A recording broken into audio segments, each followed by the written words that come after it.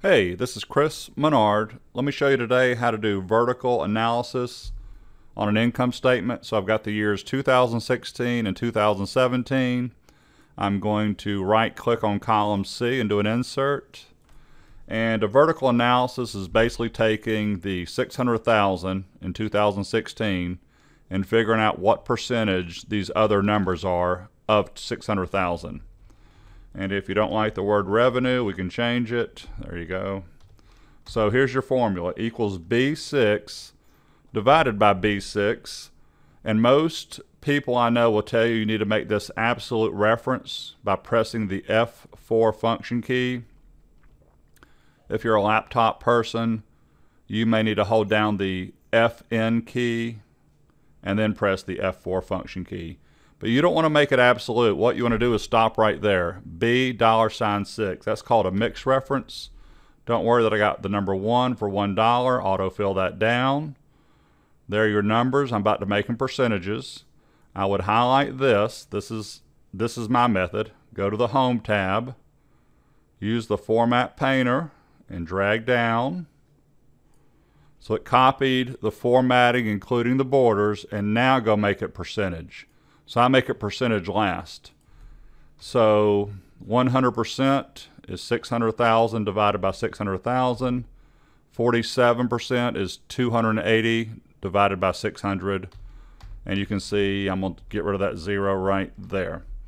So we ended up with net income of 23% for the year 2016. Now, because I did not use absolute reference, I can simply highlight, copy. I'm going to go to cell E6 and paste. And look at that 47%. It is D7 divided by $6. So a little tip from me is use mixed reference if you have multiple years. Don't use absolute reference. So this is called vertical analysis. One more way to do it, let me just save this in case I want to come back to it. I'm going to delete what I just did. You can either put the percentages next to the numbers, but sometimes, and I sometimes prefer this, I'm going to simply copy my data up top and then paste it down below. And now, let me pull my, let me shrink my screen in just a little bit. There you go. I'm in cell B20. This is going to be simply equals B6 divided by B6. And once again, I'm going to press the F4 function key. Whoops, went too far.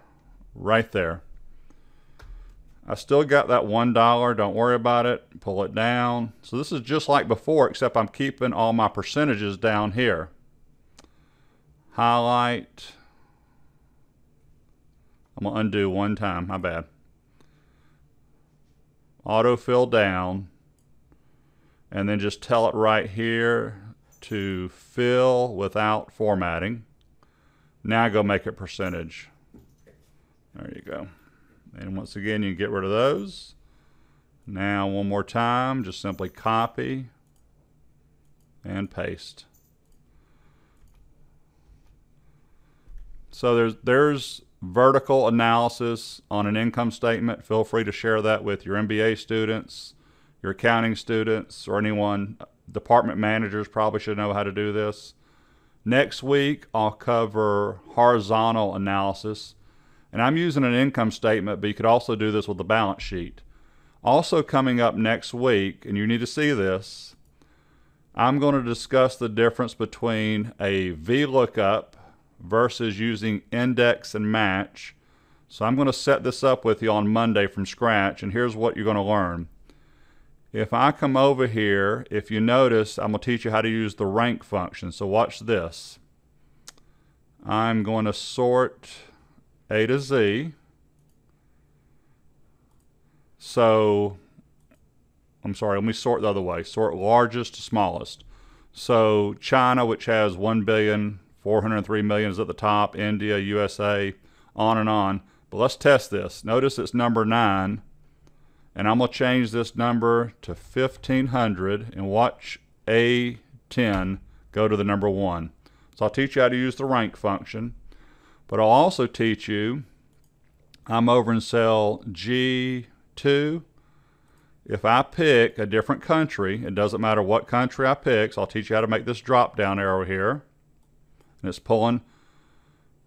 Notice that my index and match function and my VLOOKUP are giving you the exact same. So next week I'm going to explain why index and match are much better than VLOOKUP. And here's just one example. If I insert a column for some reason, my VLOOKUP no longer works, but my index and match continue to work.